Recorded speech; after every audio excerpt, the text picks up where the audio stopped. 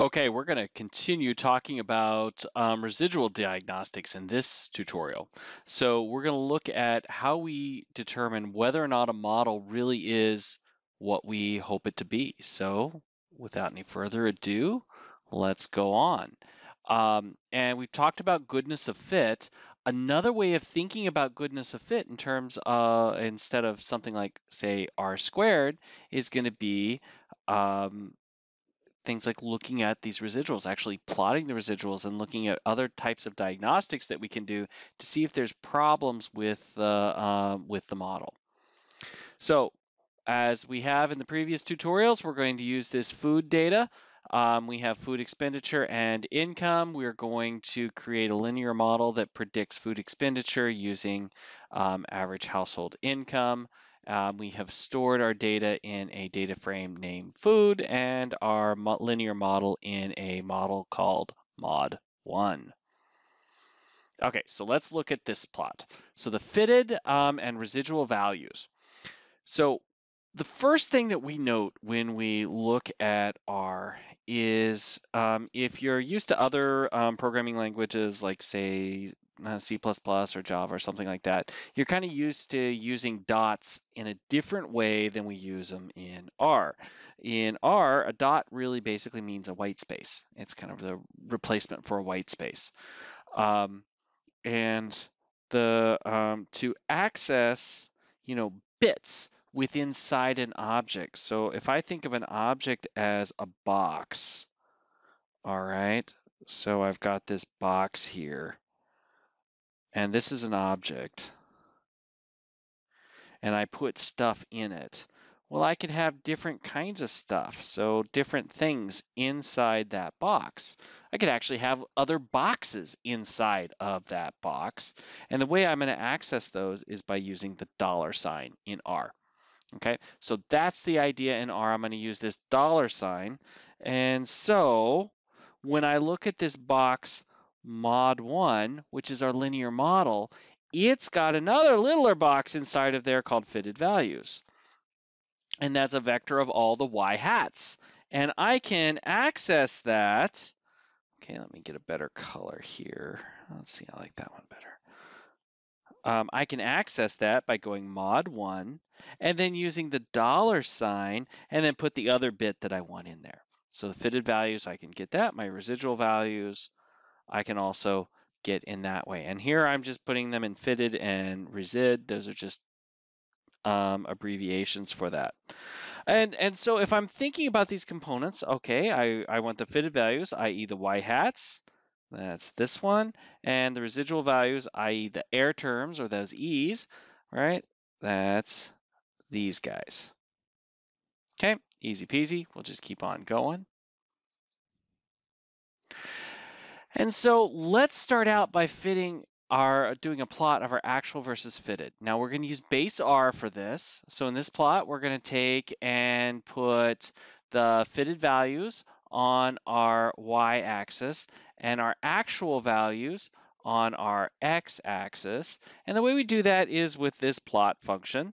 And we've got these great named arguments in R, so we don't have to worry about, well, which comes first, X or Y and whatnot. You just, okay, X equals, all right, the actual, we go within food and we want food expenditure. So the food expenditure is a part inside of food, the food object, so we use the $. And then mod1, we get these fitted values out of that. Okay, and then we're going to add on to this a line that goes through 0 and has a slope of 1. Now, why would I want that line?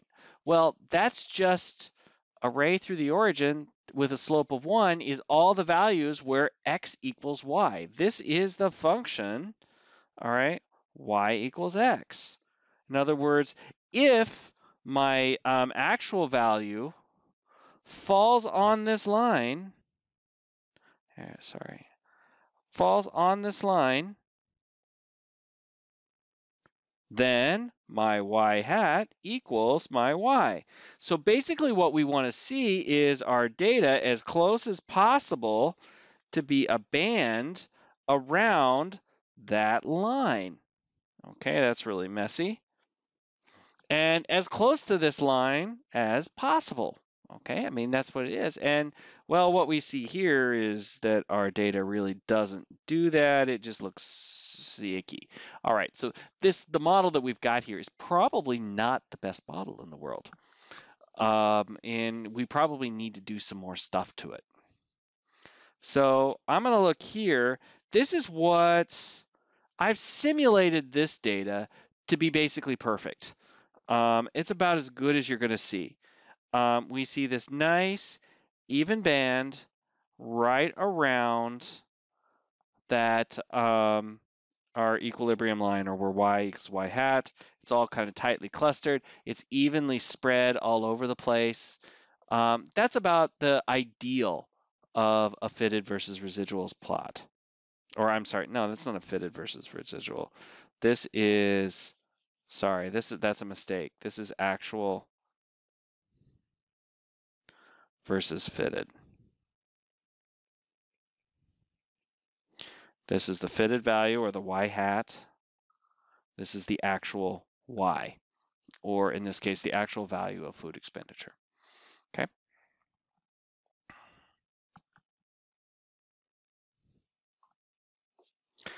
Okay, so let's keep going.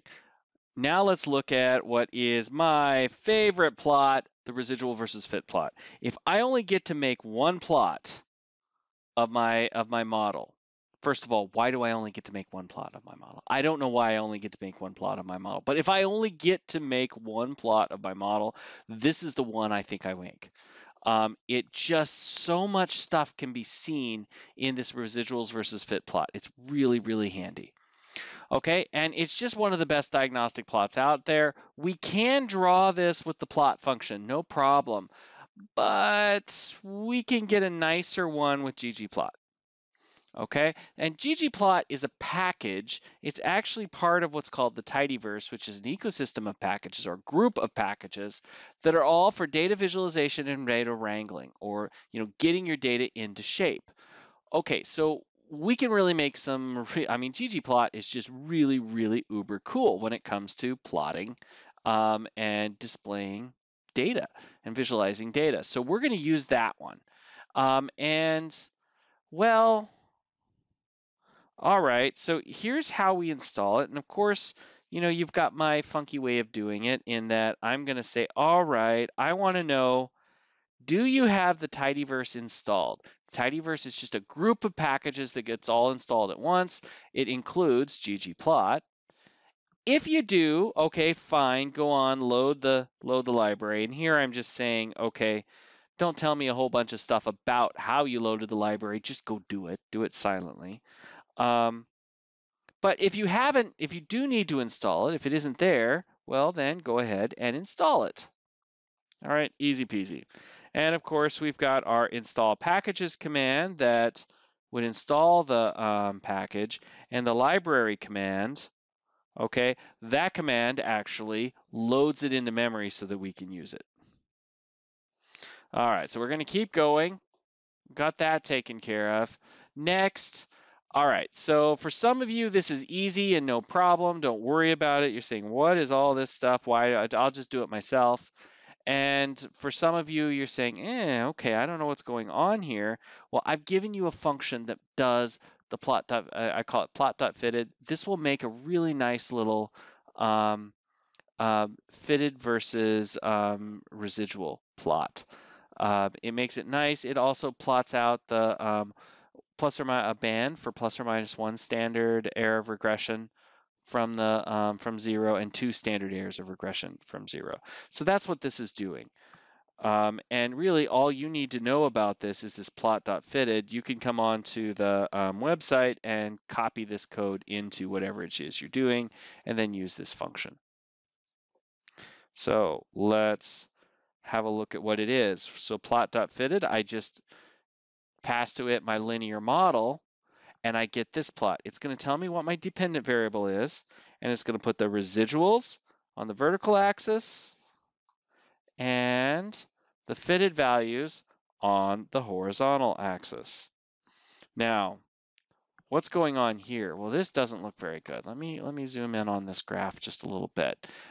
This looks like a big trumpet, all right, like this. This is not what it should look like. We want it to be kind of all right in here with a few points out here and then just a few outside of those bands. That's what we want to see. And what do we see? We see this is probably what we call heteroskedasticity. And we'll talk about that in a later chapter. But what this is indicative of, when you have these patterns where the spread of the residuals isn't constant or consistent, it means there's probably something going on here. There's probably some variation, some information out there that we're not taking advantage of. Either we've got the wrong functional form, we should have logs instead of being linear. We should have more explanatory variables. I don't know, something. Okay, there's a number of things it could be, but basically that's usually indicative of something weird going on that we should probably investigate. So what should that plot look like? Okay, here is an example from the data that I simulated earlier. So I simulated this data to be basically perfect, and notice, even though I simulated to be perfect, there's always, okay, that one looks like a little bit of an outlier. It just happens. But in general, we have very few points that are above and below all of this band. Most of the points are within the dark band, and nearly all of them are within that shaded region. That's exactly what we want to see. And it just looks like it's somebody kind of took and spread the points with a butter knife all over the whole thing and nice and smooth and evenly. That's really what you're looking for. You just want to see no pattern. There should be no pattern in this is really what you want to see. And when you start to see pattern in the residuals, that means you need to step back and say, okay, why do I see that pattern there? That probably shouldn't be there. What do we do about it? Okay, so the next thing is, one of the assumptions in linear regression is that those residuals are normally distributed. Now, I'm going to say this is probably the least important of all of the assumptions that we have within linear regression. And in general, I just don't worry about it too much because linear regression is basically extremely robust to this assumption of normality of the residuals. So even if your residuals aren't normally distributed, as long as you have a fairly large sample, so you have enough observations to actually run the regression, that normality isn't that important. But it is worth plotting the residuals, at least a histogram of the residuals, to see what's going on, because sometimes if you do have a weird looking histogram with your residuals, it's a sign that you should go back and double check things. You may find that you're missing a variable, or there's some skew, or you've got some kind of issue in the data that you need to take care of, and it's just one more place where you can catch it. Well, I'm going to give you another function. I call it plot.normal. In this case, I'm just using base R to do it. And all it's going to do is plot for you a histogram of your residuals and superimpose over the top of that a normal distribution. And so a normal curve. And okay, here's the distribution for the histogram of our model, our food model that we've been talking about.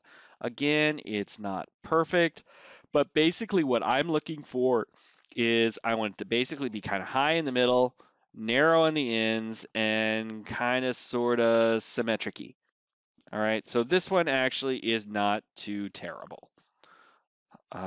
So what would it look like in an ideal circumstance? Well, again, this is the residuals from our simulated model that is simulated to be perfect. And even here you can see, well, there's some issue there. That's not exactly normal. It's pretty darn close. And I would say, generally speaking, it's close enough. But even our simulated model that's designed to, I actually generated the data to kind of hit all of these things perfectly. It doesn't even quite get it exact, but still it's pretty darn close. And I would say it's close enough. All right, well, that is our basic tour of residual diagnostics. We'll come back to this over and over again throughout the semester, and we will basically, when in doubt, plot the residuals. Always, always, always plot the residuals, plot the data, plot the residuals. It won't catch everything. In fact, there's a lot of things that you will not catch by just looking at the residuals. But there's a lot of things that are really, really kind of monumentally stupid. Do not pass go. Do not collect $200. Just clean out your desk kind of mistakes that will show up in the residuals. So always, always, always plot them and have a look at them.